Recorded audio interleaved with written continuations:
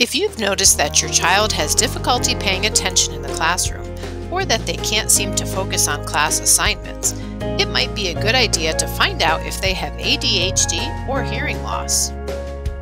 That's because ADHD, or attention deficit hyperactivity disorder, and hearing loss can present with similar symptoms.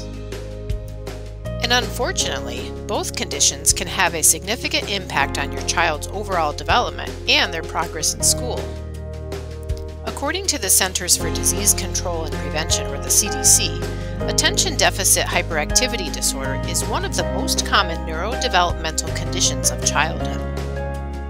Children with ADHD often exhibit a variety of symptoms, including, but not limited to, impulsive behaviors, a short attention span, difficulty focusing on tasks, excessive squirming, fidgeting, or overall activity, difficulty taking turns or interacting appropriately with their peers. Unfortunately, diagnosis of ADHD can be difficult and somewhat subjective in nature. That's because there are no specific tests that can be done to determine the presence or absence of the disorder. Instead, healthcare professionals must rely on observations of a child's behavior and psychological symptoms in order to make a diagnosis.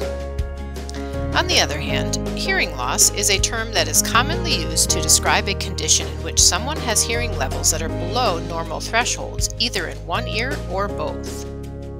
The National Institutes of Health further breaks down hearing loss by severity. Mild hearing loss is hearing loss of 20 to 40 decibels. Moderate is hearing loss of 41 to 60 decibels. Severe is hearing loss of 61 to 80 decibels, and profound hearing loss is hearing loss of more than 81 decibels. Children with hearing loss often exhibit the following symptoms: inappropriate behaviors such as acting out or not responding, reduced attention span, difficulty with social interactions, impaired academic performance, as well as speech and language delays. Fortunately, though, there is a way to definitively diagnose and quantify hearing loss. The most common method is through a newborn hearing screening for infants or a hearing test for older children. Since ADHD and hearing loss often present in similar ways, it can be challenging for parents, caregivers, or educational staff to determine the exact reason for a child's behaviors or poor academic performance. Unfortunately, a misdiagnosis of ADHD when the problem is actually hearing loss can lead to unnecessary prescription of medication for treatment. An inaccurate diagnosis also does little to help with a child's impaired performance at school. And failure to recognize hearing loss and treat it appropriately can lead to speech and language delays.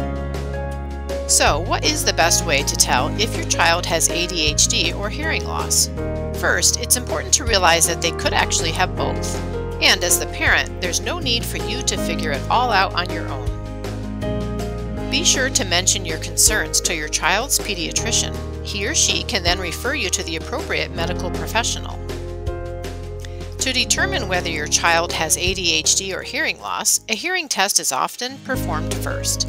This, along with a thorough audiologic evaluation, can rule out or confirm the presence of hearing loss. Then, your child may be referred to a psychologist for further evaluation, diagnosis, and treatment if there is still a concern about attention deficit hyperactivity disorder. If you suspect your child has ADHD or hearing loss, it's important to seek professional help right away.